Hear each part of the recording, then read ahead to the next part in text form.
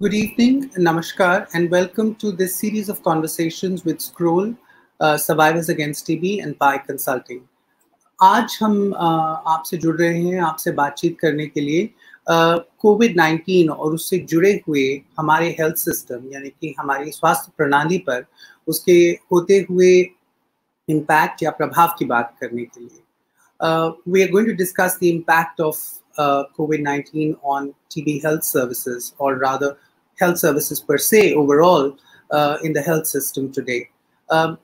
As the world and India are grappling with fighting COVID-19, it has had a severe and enormous impact on our health system. Patients are unable to access care. The health system is overburdened.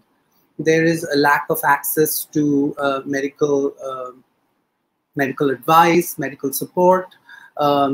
Surgeries have been put on hold. Medical medicines are also have been reported in terms of stockouts. People aren't able to access tests. A lot of this is related to the overburdening and also the impact that COVID-19 has on our health system.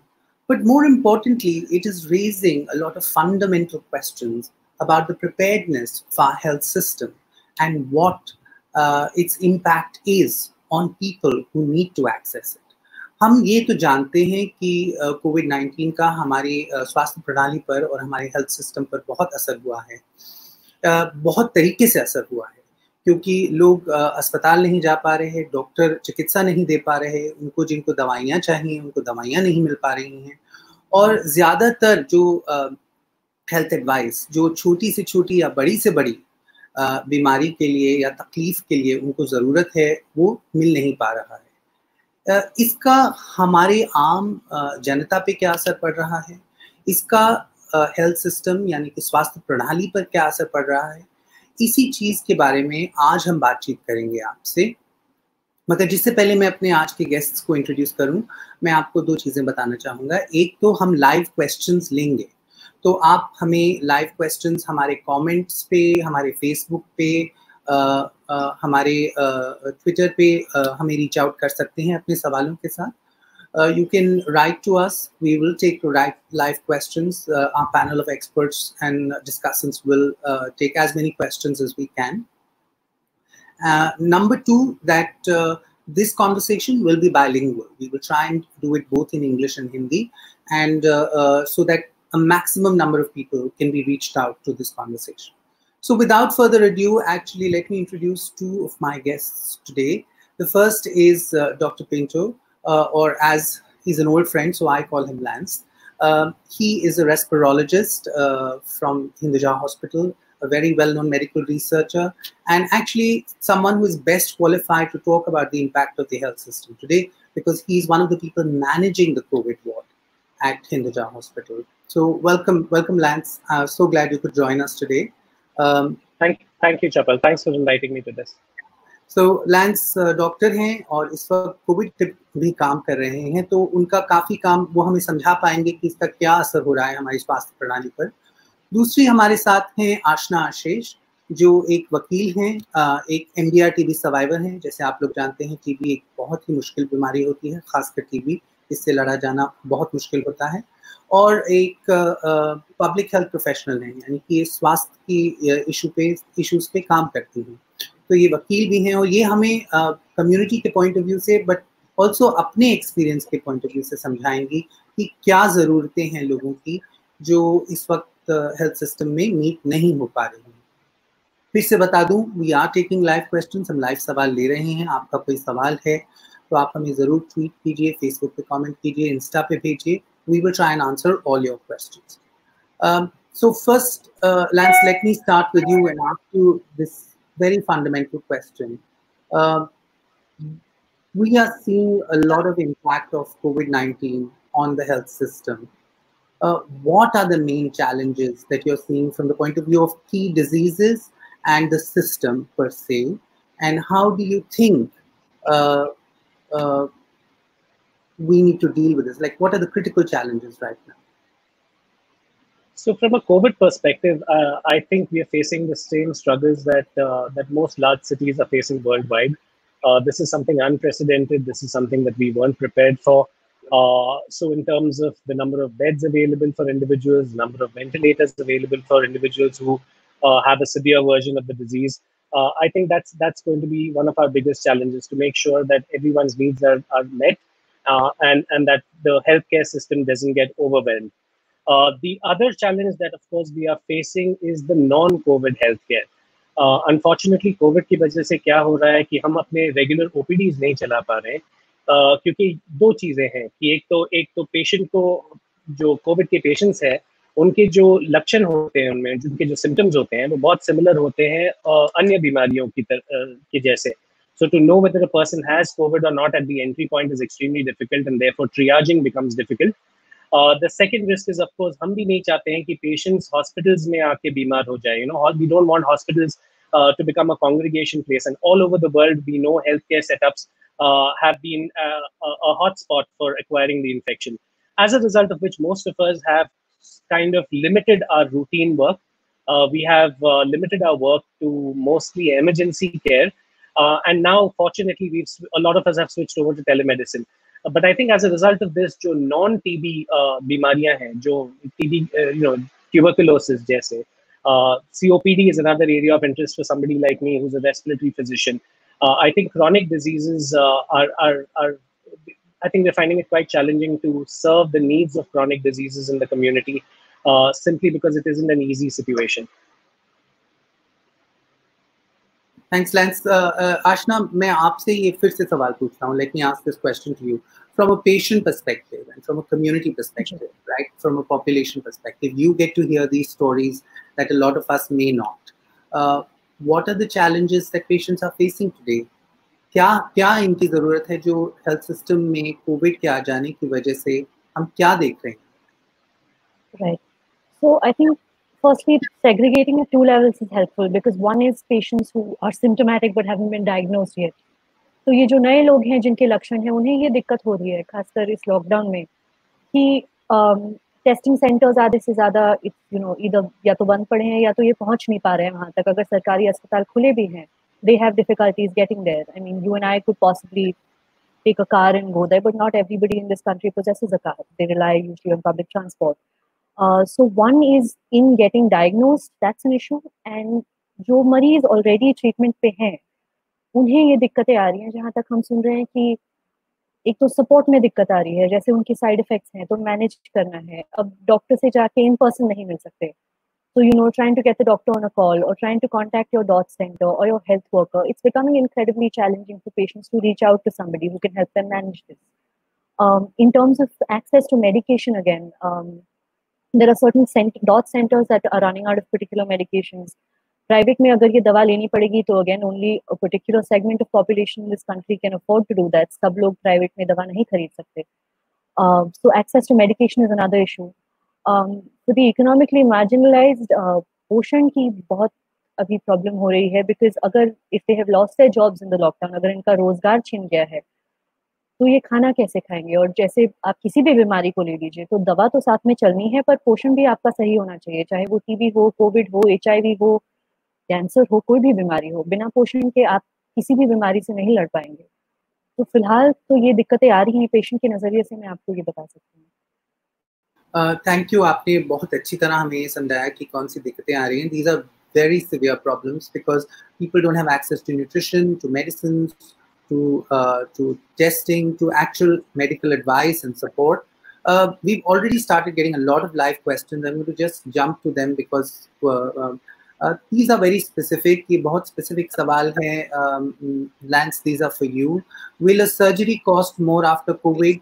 And this is, there is so much misinformation around COVID. It's not a pandemic as the WHO said. It's an infodemic also, because somebody has also asked us, Nahi, which is a thing that a lot of people are saying, that would 80 mg aspirin act as a preventative even if one doesn't have COVID? These two small questions I want to quickly get you to address if I can. एक जीवन से, एक नहीद से.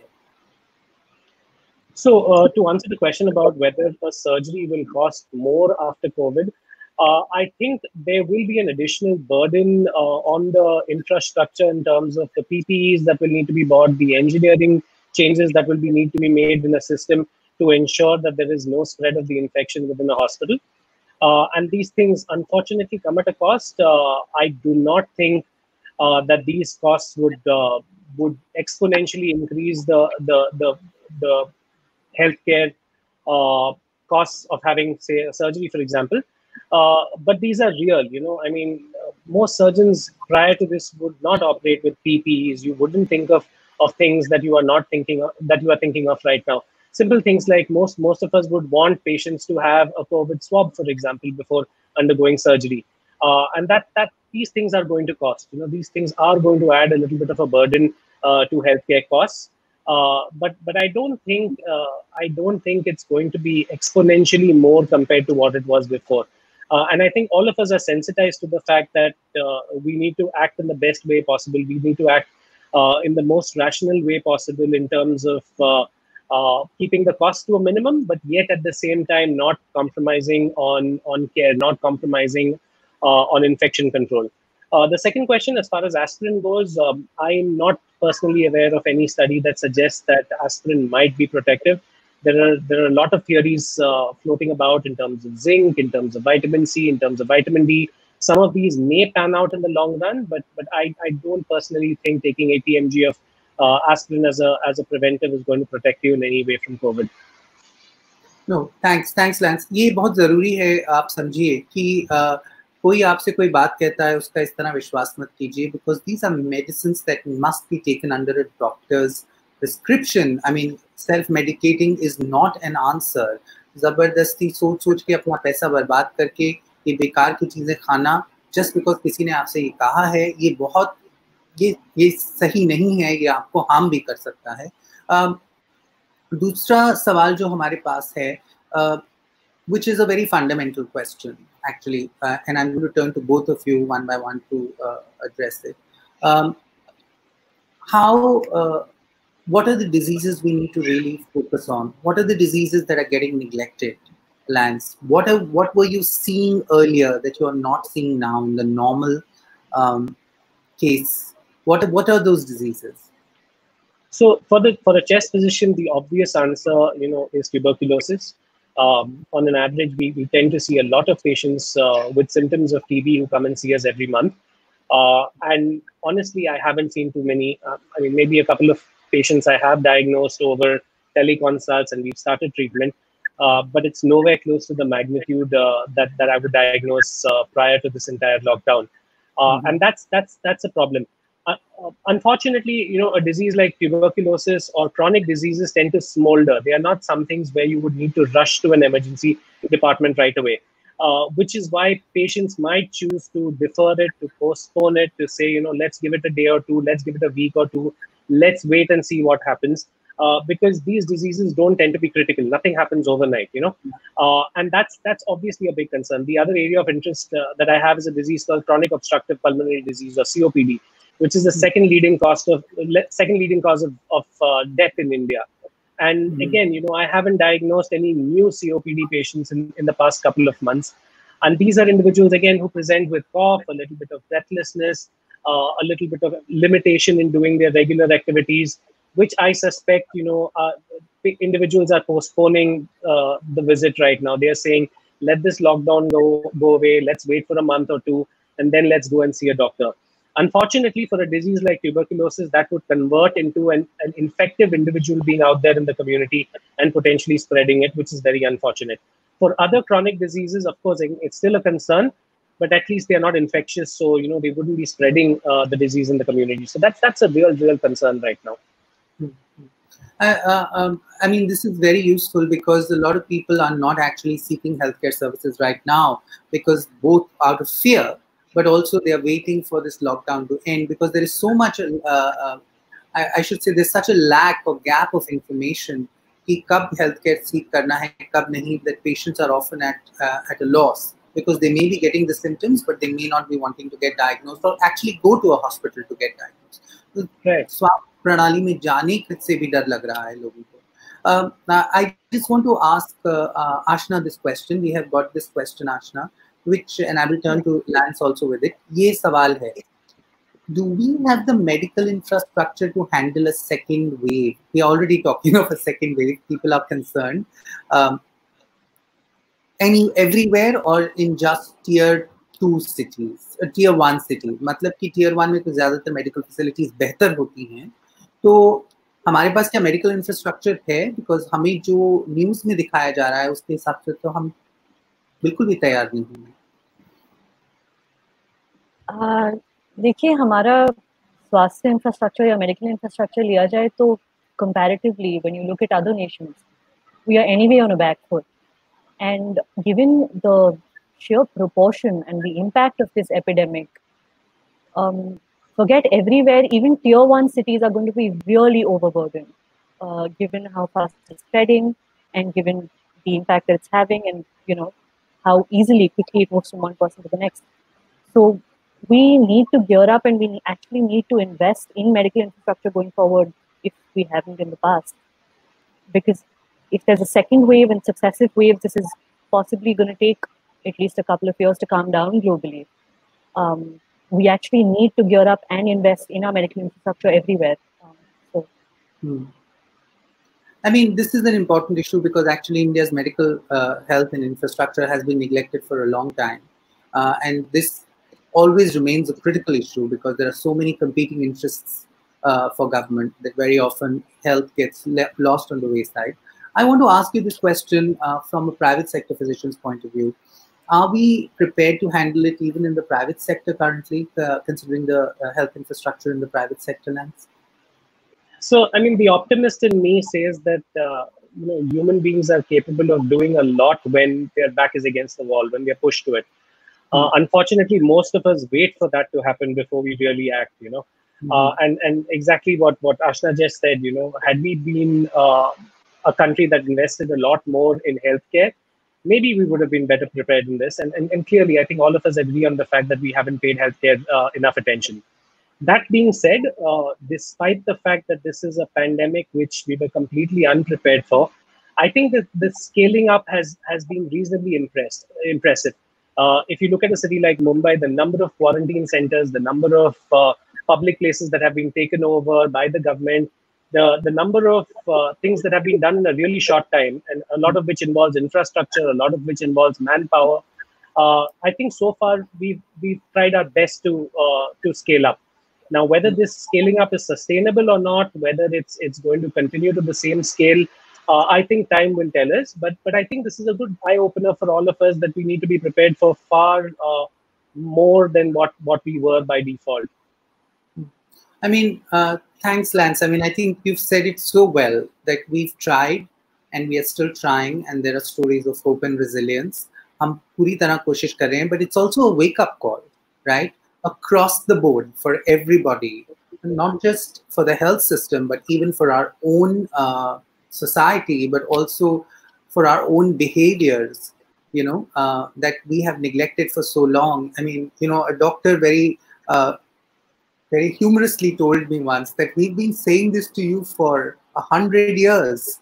Haath dhona padega, which you have not been listening to us. A very senior doctor was saying to me when I was talking to him, and he said, now that COVID has come, you all want to wash your hands 10 times a day. But we've been saying this to you for 50 years, but you won't listen to us. So I mean, it's an interesting thing because when you turn to yourself also, blame can be apportioned in many ways, in many directions.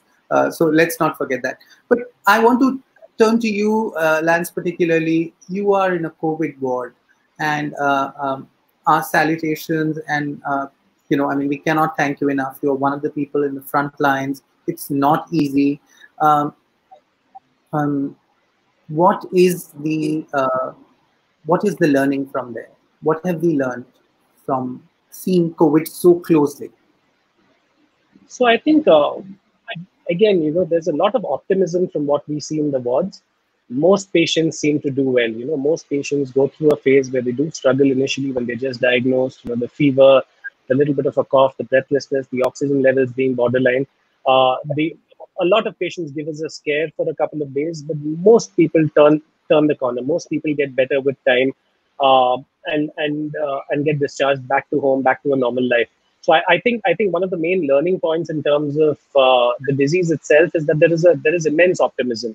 So the kind of fear that seems to pervade society right now, while it serves a certain role in telling people not to go out and not to socialize, to be careful. And I think there's a role for that. Being cautious is great, but I think we need to do something to address the paranoia. I feel a lot of people are very, very, very afraid. And the positive part from the front lines is that most people do well. Uh, I think that's what I learn every single day. When I go to the ward, I think that's the optimism. When I see people getting discharged now, if you notice the statistics, I think a couple of days back was the first time that the number of recovered has started increasing significantly more than the number of new infections. And I think that's a great positive. And that's what I'd like to take back when I go, when I step out of the ward every day, the number of people who seem to be getting better and going home. I think that's very positive feedback. That gives me a lot of hope. I mean, that is the best thing I've heard in weeks, actually. बहुत हफ्तों से सबसे बढ़िया बात सुनी है. What you're saying, working in a COVID ward, that and the problem is with statistics. If you just look at news में, TV पर, जहां पर भी देखो आपको सिर्फ आंकड़े दिख रहे हैं कि कितने इन्फेक्ट हो रहे हैं, और वो that number seems overwhelming. That number makes you paralysed. It makes you think like ये इतने सारे लोग बीमार हो रहे हैं. But you also have to take that in context that a lot of them recover, a lot of them do very well. Unfortunately, some of them who we lose may have had a lot of other reasons why their health is impaired as well. So for most of the population, it's good to be careful, it's good to be cautious, but it's not good to be paranoid, I think. Yeah. I think this is the thing, that paranoia and fear are sort of leading this our discussion in this pandemic, right? We are more led by fear and passion and paranoia than we are led by facts, and that is turning into a bit of a problem because there are so many theories floating around. ये खा लीजिए, ये P लीजिए, ये कर लीजिए, मगर ये भी तो देखिए कि इनकी कोई वैल्यू है, इनकी कोई एफिकेसी है, इस पे कोई एविडेंस है, कोई तथ्य है जिसको आप सोच के इसको इम्प्लीमेंट कर रहे हैं. हमारे पास before I jump to, we've got another few questions. Let me ask you, since we touched on this paranoia and fear, Ashna. Paranoia and fear creates stigma. We know this from TV, we know this from HIV. And we also know it from so many of the women's health issues that women face, and you have also worked on. I want to ask you this question more importantly around communities, because we're not seeing enough conversation about stigma. The only discussion we are getting is disease se ladna hai, jisko hoti hai usse nahi. But we know of instances of stigma both towards medical personnel, which was most regrettable, and towards even COVID families and patients. What would you like to comment on that from the community perspective? I mean, from the community perspective, I think a couple of things. The stigma, it's important to understand where it comes from, and it comes, as you said, from paranoia and fake news. And आप TB को ही ले लीजिए तो TB छूने से फैलता है. नहीं, टीबी छूने से नहीं फैलता है. हर फॉर्म का टीबी संक्रमक भी नहीं होता है. Not every form of TB is infectious. If you look at corona, yes, it's highly infectious, but as long as the patient is isolated and quarantined, and as long as you are taking protective measures, you are safe, reasonably speaking. And I think what we forget in this sort of extreme sports battle language that we have to fight the disease is we start fighting the human being. तो हमें बीमारियों से परहेज बिल्कुल करना है, लेकिन हमें मरीजों से परहेज नहीं करना है. और खास तौर के उन लोगों से तो परहेज बिल्कुल नहीं करना चाहिए who are on the front lines treating them. I mean, if we continue to stigmatize doctors this way, what we've seen happening in Andhra or Delhi, where people are throwing them out of their houses and where they're generally facing discriminatory behavior, what incentive does a doctor have to go and risk his life every day? वो घर पे बैठ जाएंगे, फिर आप और हम तो कुछ नहीं कर पाएंगे. We need them there on the front lines. They are out there tirelessly working for us. And as far as patients are concerned, इसमें तो दो बातें आती हैं. एक तो आप जब भेदभाव करते हैं मरीज के साथ या उनके परिवार के साथ, तो ये किसी भी बीमारी के इलाज को और कठिन बनाता है, क्योंकि ना तो सिर्फ हमें इलाज लेना है, दवाइयाँ लेनी है, साइड इफेक्ट से लड़ना है, अब हमें लोगों की बातें भी सुननी है, उनसे हमारा इंटरेक्शन टूटता है तो हमारा सपोर्ट सिस्टम टूटता है, उससे भी लड़ना है। डॉक्टर से तो हम महीने में एक बार मिलते हैं, लेकिन हम समाज में रहते हैं, हम रिश्तेदारों के साथ, घर वालों के साथ, अपने पार्टनर्स के साथ, फ्रेंड्स के साथ ज़्यादा वक्त बिताते हैं। तो ये हमारे साथ कैसे रहें उससे बहुत फर्क पड़ता है, specially for women, because with women what you have is, हर जगह आपको शायद एक फीमेल हेल्थ प्रोवाइडर ना मिले तो औरतें जाने में संकोच करती हैं। अगर आप टीबी या HIV जैसी बीमारियों को ले लीजिए तो औरतों के लिए डबल स्टिग्मा होता है कि आप छोटी सी बात ले लीजिए, इससे शादी कौन करेगा, that becomes the question, not ये ठीक कैसे होगी, will she be fine, how will she get her life back. So that becomes an issue. And the other thing is a public health perspective, which is if you stigmatize what I have seen in my experience as a patient and working in public health, is it drives down testing. लोग डरेंगे बोलने में कि उन्हें Covid है या HIV है या TB है, और वो टेस्ट नहीं कराएंगे, वो दवाई नहीं लेंगे, फिर यही लोग हमारे बीच रहेंगे. तो इससे इन्फेक्शन, आपके भेदभाव से इन्फेक्शन कम नहीं होगा, इनफैक्ट बढ़ेगा, because you will create an environment where people will be scared to identify themselves as positive or as a TB patient or as a COVID patient. So both from just a perspective of empathy, आज वो मरीज हैं, कभी ना कभी हम भी बीमार पड़े हैं, हमें उस टाइम कैसा केयर चाहिए था? Did we want somebody supporting us or did we want somebody discriminating against us and distancing themselves from us? So a certain amount of awareness and empathy is very critical in dealing with this. I'm really glad you said that. There's a certain amount of awareness and empathy, and I keep saying this in every conversation that I conduct with either a medical professional or a public figure, that we have never needed empathy more. I wish there was a course on empathy that we could give to everyone, because not just towards patients, but towards people in general, because I think this is exposing the fault lines in our own society. We've got sort of two questions which are interesting questions. दो सवाल हैं. एक तो ये lockdown की क्या efficacy थी in comparison to other Nations. दूसरा ये कि ये ध्रुव राघव पूछ रहे हैं. दूसरा ये किसी और ने पूछा है हमसे टू से कि उन लोगों से क्या कहेंगे जो लॉकडाउन को सीरियसली नहीं लेते. कुछ बताइए कि घर पे रहना क्यों ज़रूरी है. So, Lance, let me turn to you first. These two questions. Efficacy of the lockdown. Yeah. So, in terms of the efficacy of the lockdown, I think it's very difficult to compare a city like Mumbai to any other city in the world. There are very few parallels that I think can be drawn. I think, when we started off, I think the government did, सरकार जो best कर सकता था वो time पे उन्होंने किया. It bought us some time. It bought us some time to build up infrastructure, and I think that has helped. I think we have a higher capacity than what it was before.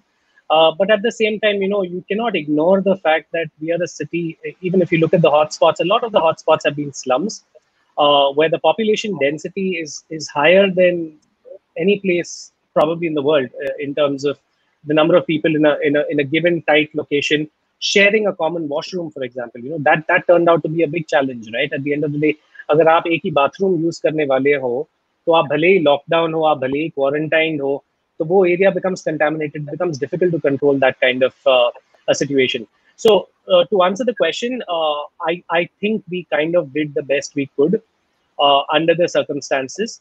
But I think a complete lockdown in a city like Mumbai is never going to be feasible given the density of the population. Just the act of people going out to buy their groceries, just the act of people living in those dense circumstances will make people exposed to one another. And I think we've done the best. I really think we've done the best that we could. To the second question was about what do you do to people who don't take the lockdown seriously. So, I mean, this all boils down to empathy at the end of the day, right, Chapal? Exactly what you said. To take the lockdown seriously would mean two things, right? To ensure that you might be infected, you might be asymptomatic, but you are infected, and you want to protect those individuals who are vulnerable. So, a person who's young and say 25 and goes out and parties, he clearly is being extremely selfish at that point of time, because maybe he knows from statistics, etc., that the probability of him falling sick is very low. The probability of him having a poor outcome is very low. But if he goes out and there are elderly in the population, there are people with comorbidities, जिनको diabetes है, जिनको high blood pressure है, अगर वो उनके साथ जाके घुल मिलता है, so that's being insensitive. And I think I hope at least that the counter to insensitivity, the counter to a lack of empathy is genuine education, and where you kind of really tell people that listen, this could be your father, this could be your own grandfather, this could be somebody else, and boils down to do unto others what you would want them to do to you. But it's difficult. I mean, it's not an easy solution. There's no easy solution for people who choose to defy lockdowns and go out. And I think it's also important here to state that always put yourself in the shoes, or your loved ones in the shoes of the person at risk.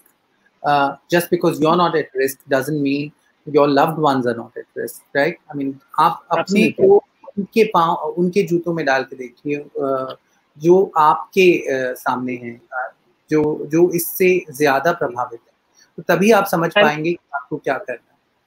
And also the fact that most of us Indians live in multi-generational families. तो आप बाहर जाके अपने दोस्तों के साथ hang out कर सकते हो, chill out हो सकते हो, लेकिन at the end of the day आप वापस अपने ही घर पे आने वाले हो. तो अगर आप बाहर जाके इन्फेक्ट होके वापस अपने घर पे आ जाते हो, तो आप अपने लव्ड वंस को, अपनी फैमिली में, अपने ही परिवार में आप वो बीमारी फैला रहे हो.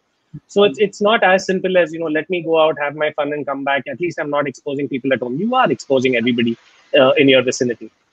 I mean, the lockdown has a rationale, and that rationale is this, right? Because it's a new virus, and we are still trying to understand in many ways who is at risk, who is more at risk, who's less at risk. So transmission can continue unabated every time you make anything dangerous. This is a very Bombay-specific question, but actually it's a question that is relevant across India, but actually across the world, about slum rehabilitation. We are seeing the experience in Dharavi. ये राधेश्याम जादव जी ने पूछा है, who is a very well-known journalist. He has asked this question. We have seen the slum rehabilitation urgency come into focus now. मतलब कि धारावी तो शायद Asia का सबसे बड़ा informal settlement है, slum नहीं बोलना चाहिए. तो मगर यही informal settlements कराची में भी हैं, यही informal settlements साओ पालो में भी हैं, यही informal settlements कायरो में भी हैं, और कोविड तो सब जगह जा रहा है. तो what should be, is this the time to take up some rehabilitation like never before? Is this based on the Dharavi experience? So you want me to take that? So at the end of the day, I mean, it's humanitarian. We've been turning a blind eye to a lot of things so far. And the reason it's coming into focus is because suddenly we realize that, this disease does not discriminate among different strata of society. Everyone is at equal risk. So it's suddenly brought us to this point of collective responsibility that ideally should be inherent to our being, but unfortunately it hasn't been. And I couldn't agree more. This is the time where we start wondering, why have we not considered more humane conditions for people to live in? Why have we not given people better access to healthcare? And I think it's a wonderful opportunity to address that and to try to rehabilitate people in the best way possible, such that it's in their best interest and it's in the best interest of our community as a whole. Yeah, I mean, I want to take this question to you also, Ashna, as a public health person, but also as a person who's concerned with law and legal rights and also development. What are we? Is this the time to rethink our old models? Is this the time for the state to step in more vigorously? That should be more equitable, more accessible, जिसमें हर जने को कुछ बोलने का, कुछ करने का मौका मिले, जिसमें हम and looking at the fundamentals of the determinants of health. कि हेल्थ बीमारी नहीं है या हेल्थ वेलबींग की तरह अगर हम उसे देखें, तो उससे पहले क्या होता है, जो हमें पब्लिक हेल्थ में पढ़ाया जाता है, वो क्या होता है, तो उसके बारे में थोड़ा सा अगर आप बोलें. जी बिल्कुल. तो अगर देखा जाए अभी, I think when the first news came that this is in Dharavi now, the things I heard around me were अब वहाँ हो गया है, अब ये सब जगह फैलाएंगे. And this is a constant refrain. Like even in Mumbai during the monsoons when there's flood and the dengue rates go up, mostly people pin it on Dharavi. That seems to be the favorite hotspot where everybody is like they are causing it. But I don't think an informal settlement did not just appear there overnight. People didn't live there because they choose to. They live there because they don't have the lack to proper housing. They do not have stable jobs or incomes. They do not have access to proper healthcare. And we definitely need to rethink our informal settlement policies now in terms of how are we going up. बीमारी के stage पे आके अगर सोचें अब क्या करें, that's like putting a band-aid on a bullet wound. अब हमें वही करना पड़ेगा. But going forward, at least, what we need to see is to ensure that somebody is in good health to avoid this kind of thing. We need, if you look at any infectious disease, actually, where does it thrive? Poor ventilation, lack of access to nutrition, not a stable income, which doesn't allow you access to preventive services. So all of this needs to be taken care of. Access to nutrition, safe drinking water, at least small, but at least airy, well ventilated places where they can live. Access to preventive healthcare, awareness, sensitization. So all of this needs to be put in place, because if we do not look at these determinants of health, we are then creating ticking time bombs. आगे जाके इन्हें बीमारी होगी और आगे जाके इसी health system पे burden पड़ेगा. So not just from a humanitarian perspective, but from a strategic public health perspective, it makes no sense to allow this to grow to the extent that we have now. And so I think it's really critical that we step in and focus not just on access to treatment after they've been diagnosed or access to diagnosis if they have symptoms, but investing in all the determinants of healthcare so that we have a population that is reasonably healthy. I mean, this is very important. ये बहुत ज़रूरी बात कर रहे हैं कि when you talk of a lack of health infrastructure, lack of health preparedness, अरे भाई हमारी health प्रणाली तैयार नहीं है, हम तैयार नहीं हैं. मगर इसका ये बहुत ज़रूरी है समझना कि इसके जो रूट्स हैं, इसके जो कॉज हैं, वो बहुत पीछे तक जाते हैं. आप इंसान बीमारी लेके नहीं घूमता, वो हम उनको उस कंडीशंस में पहुंचाते हैं या हम उनको उस तरह की चीज़ों से एक्सपोज करते हैं जिससे उनको इन बीमारियों का भय या ये बीमारियां होती हैं. तो you cannot walk away from a health crisis saying that you need just better health infrastructure. You need to walk away from that crisis saying you need a more humane system of society. You need a system which takes care of the most vulnerable of the poorest, right? And it's not just about Dharavi. You have to think about how your cities are constructed, what those cities give migrants that in terms of employment, in terms of food, उनको क्या खाने को मिलेगा, कहाँ वो काम करेंगे, उनकी काम करने की conditions कैसी हैं, ये सब आपको सोचना पड़ेगा. क्योंकि कोविड एक तरह का हमारी सारी सोसाइटी में जो छोटी छोटे तबके, हर तरह के जो हमने अपने आप को बांट के रखा हुआ है अलग अलग से कि मैं इस सोसाइटी में हूँ, मैं उस सोसाइटी हूँ, मेरा ये इनकम लेवल है, मेरा ये फला है, ढिमका है, अब वो सब खुल के आ गया कि आप सब उसी में हैं क्योंकि हम सब इसमें एक साथ हैं. और ये क्योंकि हमने इन चीज़ों पे ध्यान नहीं दिया है, इन चीज़ों पे तवज्जो नहीं दी है, इसलिए हम इसको इस तरह देख पा रहे हैं. हमें कुछ और सवाल भी आए हैं which I want to turn to you. These are, in many ways, you both have answered these questions, but I'll paraphrase this question and just say top 3 things that we should do to enhance the health system, right? This is Piyush Chanana who has asked us this. Lance, let me start with you. 3 things that we need to do to enhance the health system. So, number 1 is always money. I think the money is always the number 1 answer as to what we can do to improve anything. I think we need a lot more of our budget allocated to healthcare. I think ours is one of the lowest in the world from what I know. And I think unless we invest a lot of money in building infrastructure, building better hospitals, and fixing our skewed doctor to population ratio, I think things are not going to improve. The second thing is some sort of a social safety net that individuals need to have towards getting access to healthcare, no matter what happens. And I think that's a serious concern. So a lot of individuals who are in informal sectors I don't think have access to that safety net in terms of healthcare, in terms of a backup income, etc., which would enhance their overall health. And the third thing is preventive health. I think preventive health is very often ignored. Just exactly what you said, right? People have been saying wash your hands forever, but have we really bothered to see if people have water 24/7 to wash their hands forever? And that's an essential integrant of preventive health, which I think we need to address. Things like making sure that individuals don't smoke, for example, investing time and energy into tobacco cessation campaigns. I think all of that forms part of a holistic picture of health, and not just hospitals, not just doctors, not just medicines. I think these are really great examples of what can be implemented. Ashna, very quickly, 3 things that you think should be implemented in the... Right. So since Lan's already brought up infrastructure and allocation of the budget, I'd also like to bring up a couple of other things. One, as I mentioned, the determinants of health, investing in those. So, providing, allocating budget to ensure people have access to nutrition, safe housing, safe water.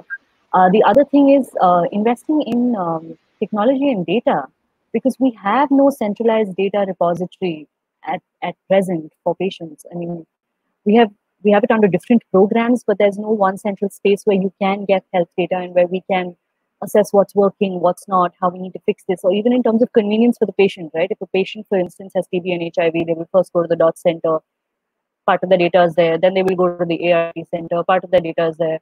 So it's both from a logistical point of view and for patient convenience, we need to invest in technology and data when it comes to health. The second thing is, of course, increasing personnel is one, but we need to build up capacity also. So investing not just in terms of their training, but also paying them well enough. If you look at an ASHA worker, we expect them to perform every kind of basic primary first point contact health service. However, we pay them a pittance. How are these people going to be motivated? I mean, hats off to them that they're still doing this and continuing to do this. But if you look at it from a human being's perspective, if somebody pays you that much to do your job, you're actually saying, in a way, that is the value of your services, when that is clearly not true. The service they provide is indispensable. So, and I think a lot of it, the first thing that comes up when you talk about improving the health system is a resource poor argument, that हमारी resource limitations हैं. We are a developing country. But हमारे पास resources हैं. अगर हम statues बना सकते हैं, buildings बना सकते हैं, so we can find the money to invest in this also, I'm sure. So those are a couple of things that we can do. The third thing is, I think perhaps very important, which is we look at healthcare from a disease model.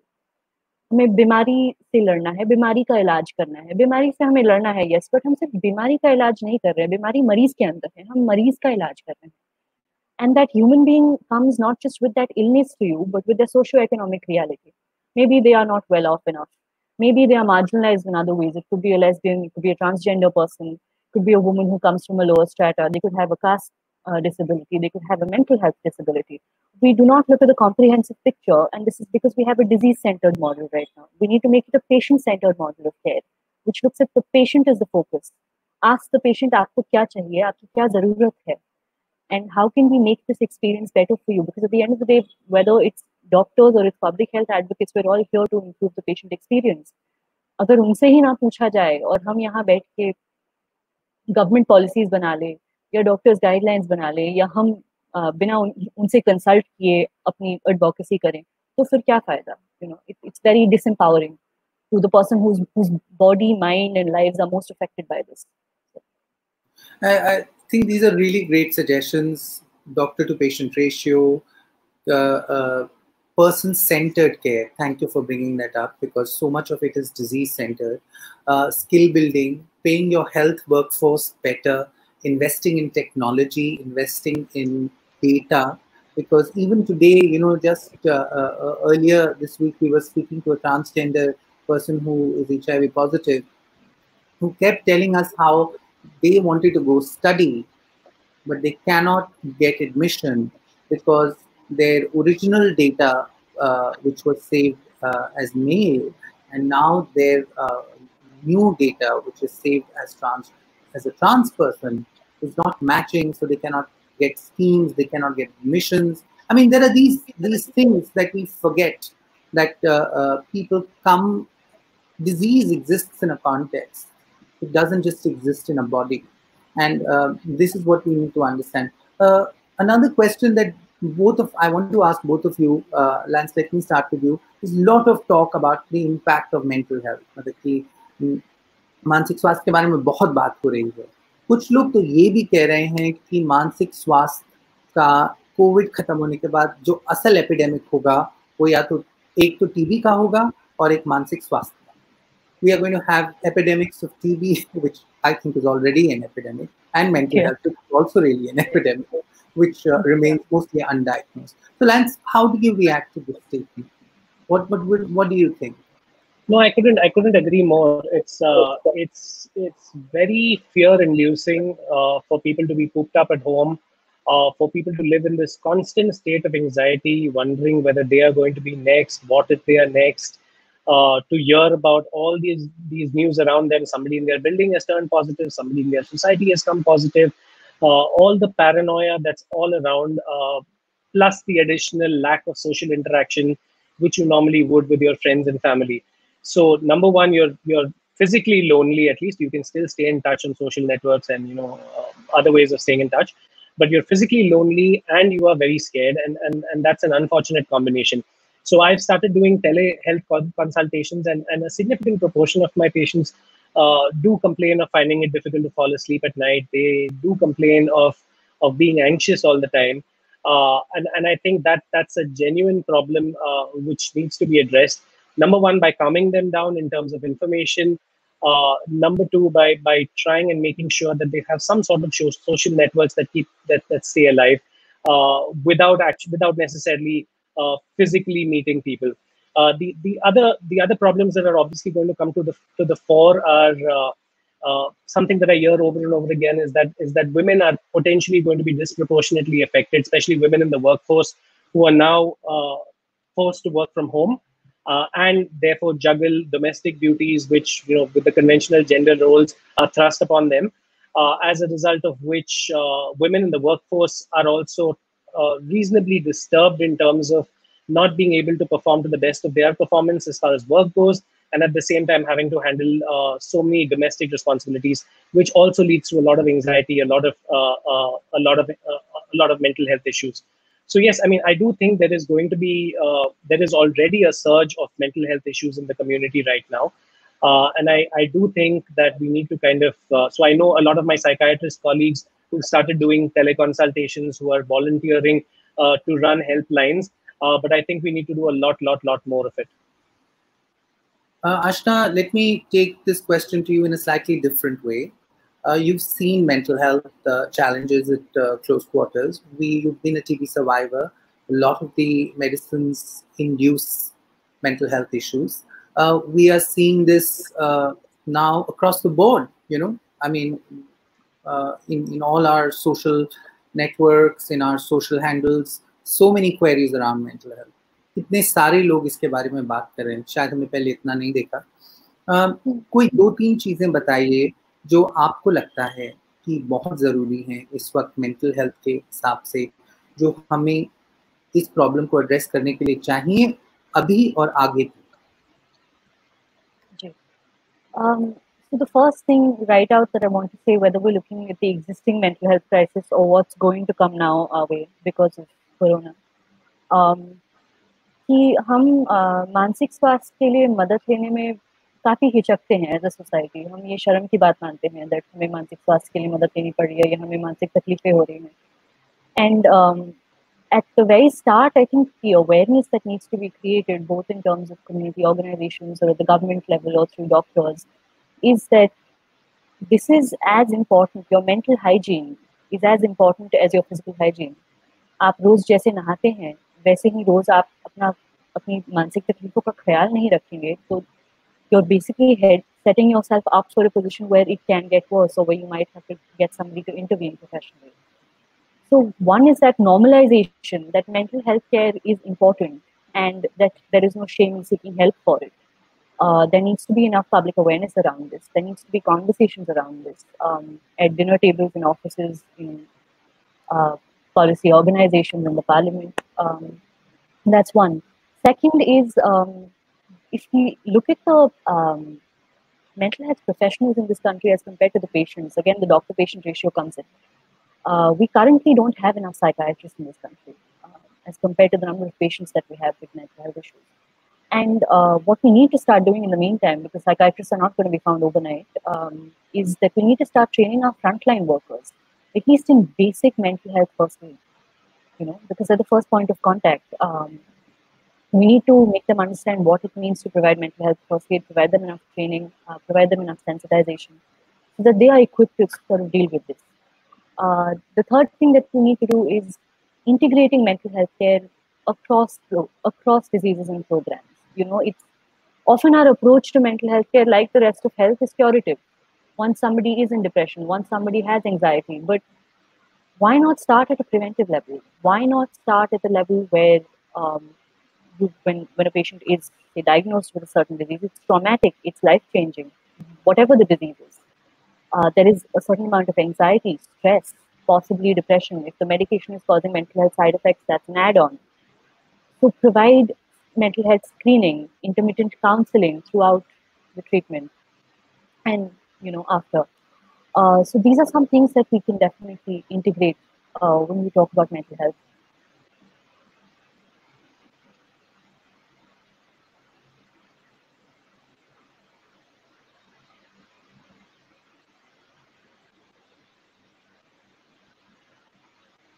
Sorry, I accidentally muted myself. I'm very sorry.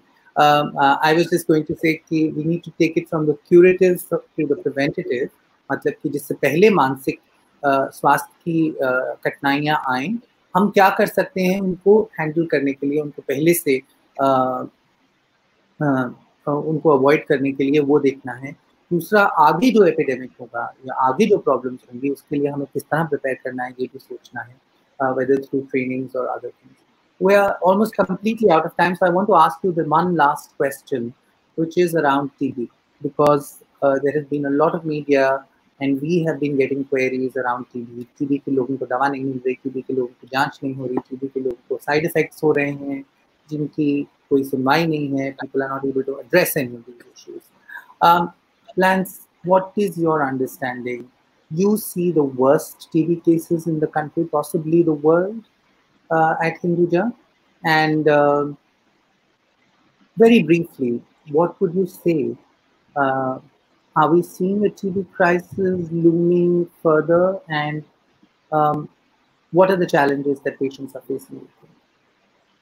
So, I mean, there are some things that I don't really understand. There is a drug called clofazimine, for example, which forms the backbone of an MDR TB prescription, which has not been available to the private sector for a reasonably long time.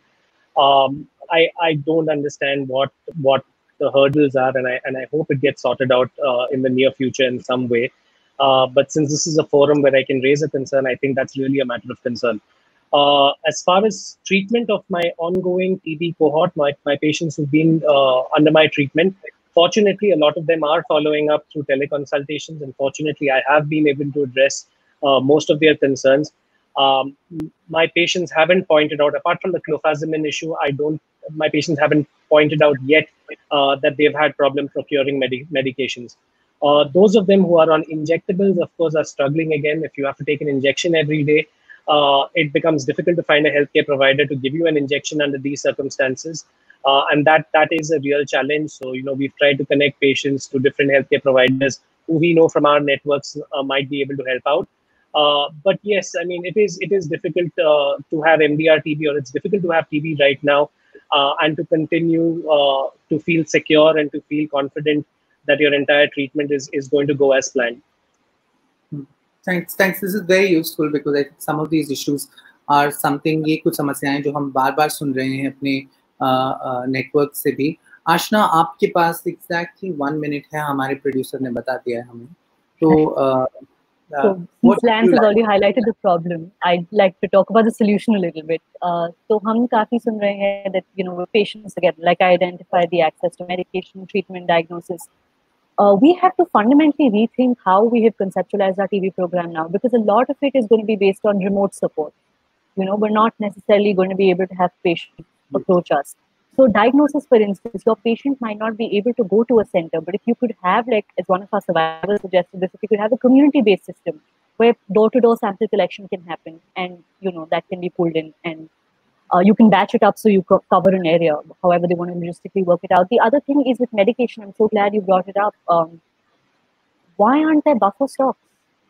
And if there aren't any, are we working towards creating that? Is something we need to be considering. We need to create enough buffer stock so that if there's a crisis like this, or if there's some kind of shortage, we can sort of pull up our socks and sort of pitch in. That is another important thing. And we need to look at support, because now patients have been, any illness for that matter, and particularly TB, given how lengthy it is and given the side effects, there's side effect management that needs support. There's adherence that needs support. There's mental health issues that need support, and not just stress and anxiety. Some of the TB medication causes depression, psychosis. All of this needs support. And if you can't do it in person, we need to think of ways, maybe a government helpline, teleconsults where you have therapy provided, you have adherence counseling provided, so remote facilities for patient support, basically. That would form the backbone of ensuring that corona की लड़ाई के चक्कर में हम TB से लड़ाई ना भूल जाएं, because no illness is going to take a day off just because corona has now come into the world. There are illnesses going to be, they're going to be all over, and we need to prioritize accordingly, and we need to sort of distribute our resources in a prudent manner so that we're catering to every patient, because every citizen in this country has a right to health, not just people with corona. Of course they do, but along with them, everybody else has to. No, I think this is an excellent note to close on. The world is changing, and the world of health must change as well. Our health systems must adapt. It's not going to be possible to walk into hospitals as easily anymore. It's not going to be able to see patients on a regular basis anymore. Doctors are at risk, populations are at risk. But really, no disease is taking a day off. The time is to work harder and think more innovatively. You have to plan not for the next month or 2 months. You need to plan a new system for the next 2 years.